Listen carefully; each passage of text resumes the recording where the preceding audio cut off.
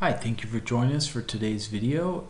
In this video, we're going to cover how to use the mass transaction, or specifically, we're going to use the MM17 transaction to go directly to the Material Master object type that we want to maintain. And we're going to show how to do a file upload. So instead of doing mass changes and then individually specifying the values manually, we're going to upload a file that already has the value set that we want to change. And what we're going to change in this demo is the authorization groups on 50 Material Masters. So let me show you how that would be done with a file upload. So we're going to go to MM17. And again, that takes us directly to the BUS 1001 object type, so that we can, versus going through the mass transaction and selecting the object type.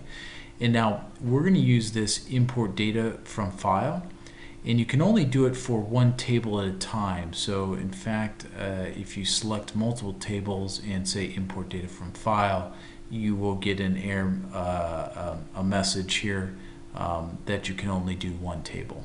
All right, so that does not work.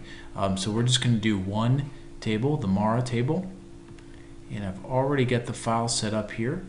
And again, I've got a list of 50 materials and the authorization groups that we're going to set those to. Now, in the file, I have specified the technical names of the columns. So for material, I have so I've got a header line. I've specified Matner, and then for the authorization group, I've purposely mistyped the technical name of that column so that you can see that it's not going to find it. So here the green tells me that it has been able to map this column and it knows where this goes in Mara, but the blue diamond here tells me it's an unusable column because it doesn't recognize the name. So if this happens and you get the blue diamond, and you see I've mistyped the name, I did BEGUR and it should have been RU. So all you have to do is single click there, and you can just simply go find that. And you could type in the field description as well. But if you realize that what the mistake you've made, you can just do it this way, and then double click, and you'll see that gets mapped. So you're good to go.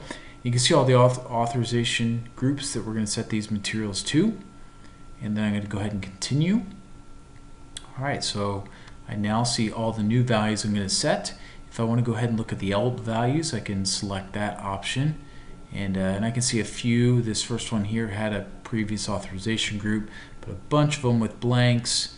I have a few more down here that had some authorization groups, but for the most part, I'm setting new authorization groups for all of these, and then I'm just going to go ahead and save it, and we're going to let that run and get results back here in a second.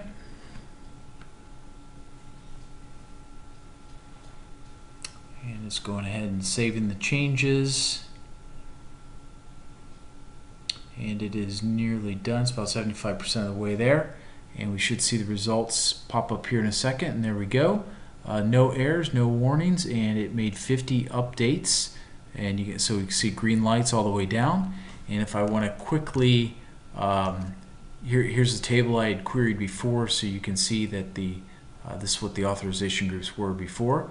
And I'll go ahead and refresh that, and you can see all the new authorization groups have been set. So file upload, really nice option, and if you have not used that option before, it can definitely save you a lot of time.